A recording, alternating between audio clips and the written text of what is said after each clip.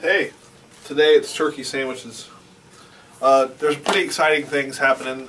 It's Tuesday, January 8th. Things are pretty hot and heavy here. We're getting a lot of questions on different things. I talked about the Frisbees. This is the Whammo Frisbee that they're about to be shooting this year.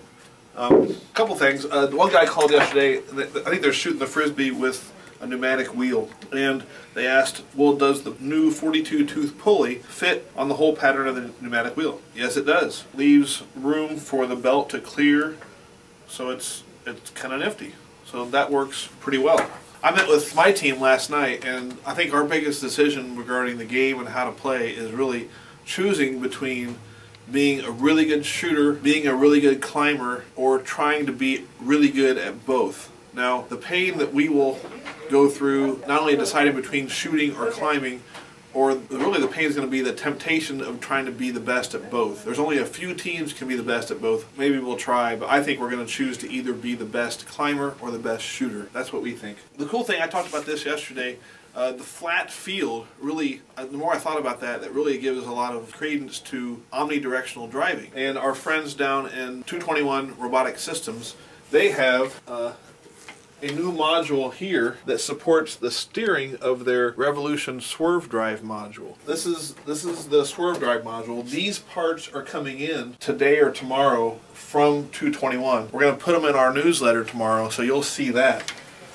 And so what it looks like with a C-based drive system, this pretty much gives you standard parts to let you have a Revolution style crab steering system within a C-based drive system. So that's pretty cool. Again, look for the newsletter tomorrow on Wednesday for that. We appreciate a lot of the orders. Our operations folks are telling me that between First Choice being ramped up again at kickoff and also orders coming in, we're about 2 days behind in orders. So if you place an order today, it probably will go out within 2, maybe 3 days, and we're catching up on that. We got a lot of orders over the weekend, which is great, and we're just hustling to catch up on getting those orders out the door. Also, one other thing I'm working on with design, one of the things we're working on is the possibility of a standard 8x8 bumper kit.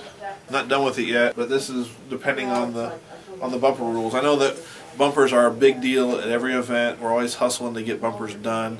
So if we can provide a kit that's easy and cheap for the team, might be a good thing. Another good thing we're working on, and this is a big maybe, I don't know what's going to happen, but we're thinking about selling a real pyramid for teams to practice on. More on that hopefully tomorrow or Thursday. We also have a kit that puts sprockets on your drivetrain instead of belts. If you don't like belts, not everybody likes belts, we do have some kits for 35 and 25 series sprockets. Those will also be in the newsletter tomorrow. Don't forget, have fun while you're doing this. I know it's fun for us and we appreciate your business. We'll see you at lunch tomorrow. Thanks.